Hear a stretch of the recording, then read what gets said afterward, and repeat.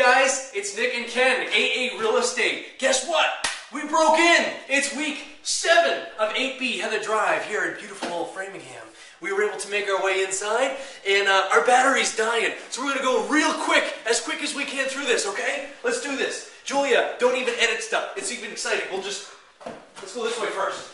All right. Hey guys, notice anything different about the house? Take a look around. What do we got? Got some nice walls.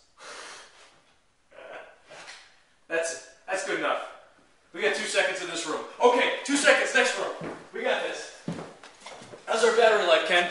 Good. We good? We have bedroom C. Lovely. Bedroom B. Do you guys see walls, everything? It's not painted, obviously, guys, yet. The trim and the doors are all going to be painted and sprayed. We're going to keep, as we walk through, the lovely master bedroom is actually a lot bigger than we even thought it would be. It's beautiful. This is gorgeous in here. So, we even hear the nice echo. When we came here last week, we were going to have an awful lot of people join us at the South Shore Wealth Expo, which Ken and I were at. It was a great time. We had a fog machine, right, Ken? Oh, that's fun. We had a fog machine.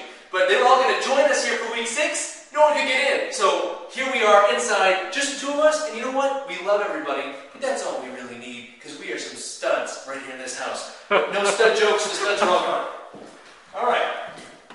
Take a quick view. Ready? Teaser view of the kitchen. You're not going to see it because we can't walk on it. But teaser view of the kitchen. Did you get it? Yeah. Let's do a teaser view of the bathroom too. But just for a second. Oh snap! Okay, quick, come back. No one can see the kitchen. No one gets to see the bathroom. It's very special. All right. And now, this is the fun part. We're going to jump into the basement. Okay. You know, what would be awesome?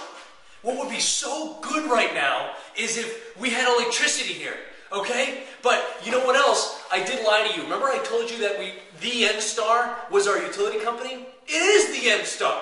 It's not National Grid. The N-Star and I are in a personal fight right now, okay? We had the designer come out and put the stupid thing out there, which they did. Now, they won't bring the electrical from the street, bring it to the people. They just won't do it. So, they're going to do it this week, or else. The Rock, the people's champion of real estate, the Chuck Norris of real estate, we're going to go out and find them. We're going to go to their house. We're going to hunt them down. And then they're going to put the electricity out here. But anyway, here we are in the basement.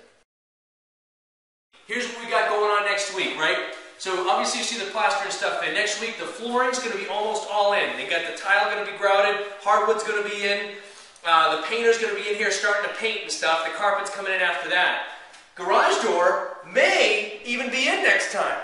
I don't know if you can see the garage door, but from the inside, we still have our master security lock. Lockdown, 8B Heather Drive. So that's what we got going on here in week 7. We're back on track, guys. Week 8, next week, we have the 1 week left. And after that, you will see a beautiful staged property. As long as we get the landscaper out here. See you next week. AAREmentor.com for the whole blog, for the rest of these bad boys. And when I'm not blind, I'll see you next week.